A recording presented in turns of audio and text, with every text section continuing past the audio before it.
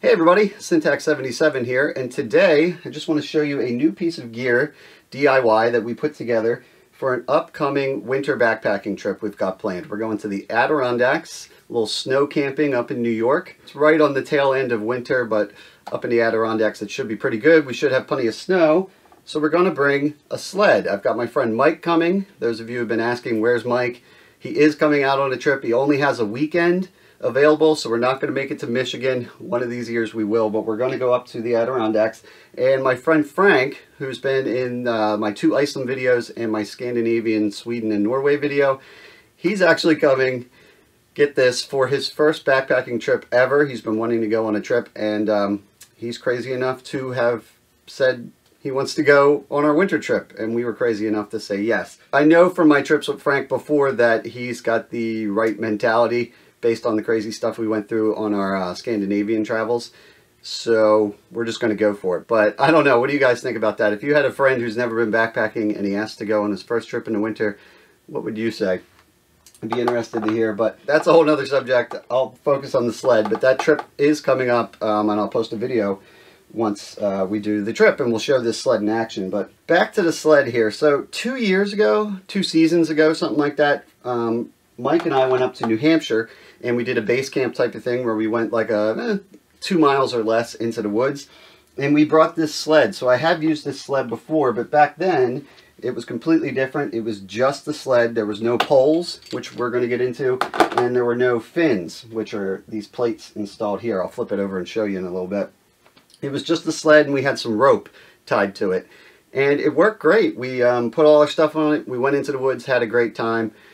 But this year, I was just curious, so I started looking at quote-unquote real Pulk sleds just to see what they look like.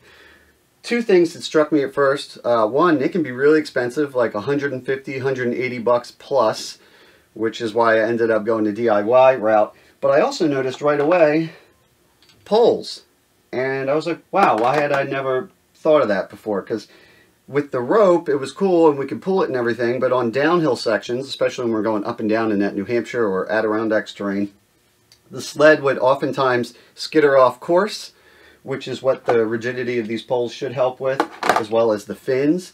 And then another big thing was a lot of times it would come flying down behind the person pulling it and bang into their ankles, their snowshoes, all that.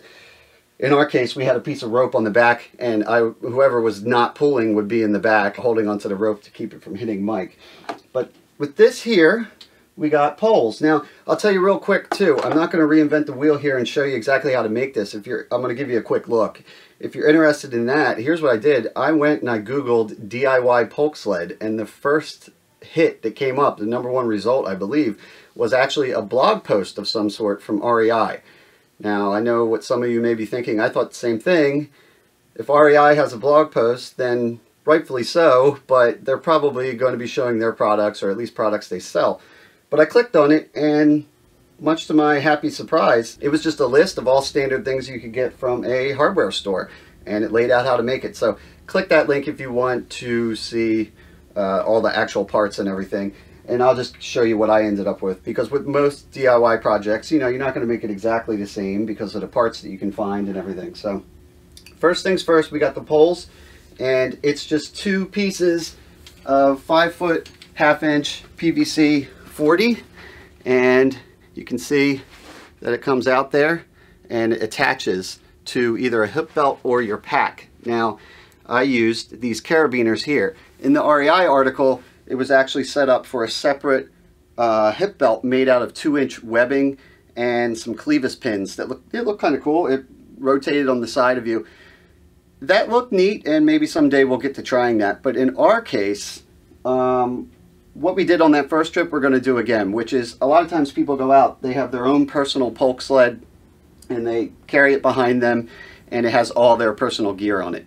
For Mike and I, and what we're going to do with Frank as well on this trip, is we each have still our own backpack with all of our personal gear, or a lot of it. And then on the sled is going to be our communal gear. So just one sled for the group, and we take turns pulling it. And in our case, we actually have a big old storage bin that we put on there. We fill it with like cooking gear and stuff for the group and everything like that. And when we get to camp, we can use that as basically a little pedestal for our stove and food prep and all that stuff. But that's why, in my case, I just put the carabiners on here, and this will clip right to the hip belt on our packs. A downside of that, I guess, would be the fact that a little more cumbersome to unclip this from the hip belt pockets if you want to actually move free of the sled or anything like that, but I think we'll be okay. We're only going to go in like a mile or two at the most likely a mile because of the terrain, which will be good for Frank on his first trip too. And we're going to set up a base camp. The next day we're going to go up to a summit with no sled or packs or anything. But that's what that is. Running through it is a length of paracord, so I looped it around on there, if you can see that, and tied it there. So the carabiner has somewhere to go. The rope goes through it and down to the sled. And I've seen some designs where there's actually like a bolt, almost like a hinge set up with the pole directly connected to the sled. For this design, the rope comes down and there's actually a loop on the end, and I have two holes drilled about 2 inches apart. Loop goes in underneath there, comes back up through the top on both sides. And then in the middle, I have a piece of 1-inch webbing here, and temporarily I've knotted it. But eventually, actually coming in the mail tomorrow from Dutchburg Gear, I ordered some stuff, and I got a little 1-inch buckle for like 70 cents. What that allows me to do, the reason for that is, it's not permanently attached, is one thing. So once I get the buckle, it'll be real easy to unbuckle this strap, and then each pole can come off, which might make it easier for transport and whatnot. Or to convert it just back to a regular sled.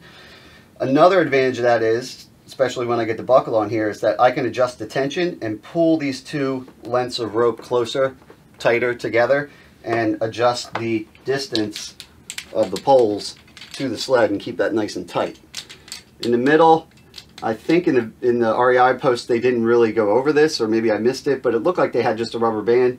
I did some shock cord and a little adjuster there, like you might have the pull tab on your coat or something like that. And that allows me to adjust the tension in that. Keeps those two together, but still gives it some give. And that's the pole system.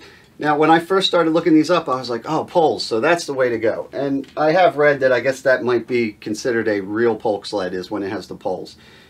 But, and you guys can weigh in to know more than I if that's true or not, but I did find out pretty quickly from looking at forums and stuff that it's not necessarily the end-all be-all to have poles. A lot of guys still like ropes, and some say there's just different situations for each. For the rope setup, like Mike and I did on our first trip, the general consensus seems to be pretty popular that that's good for flat to slightly hilly terrain, and the poles seem to be recommended most for steep and more rugged, aggressive terrain like we're going to be doing, and like we did that first trip. But it's still up to you, but that's that. That was real cheap, like $3 for that piece of PVC pipe.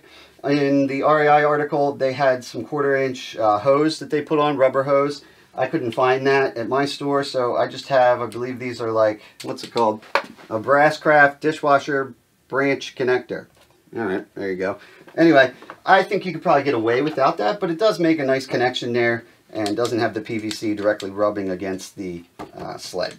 Moving past the poles, you can see here, this is where the cost went up from like $10 to a little more because you have to buy some aluminum. So in my case, all I needed was a couple 6-inch pieces, but I could only get 4-foot pieces. So I have enough to make multiple sleds, but I did spend about $20 on that aluminum. On here, I have two just flat bar aluminum pieces that I cut down to 6 inches with some wing nuts and some 1/4-inch, I think 5/8 inch long bolts.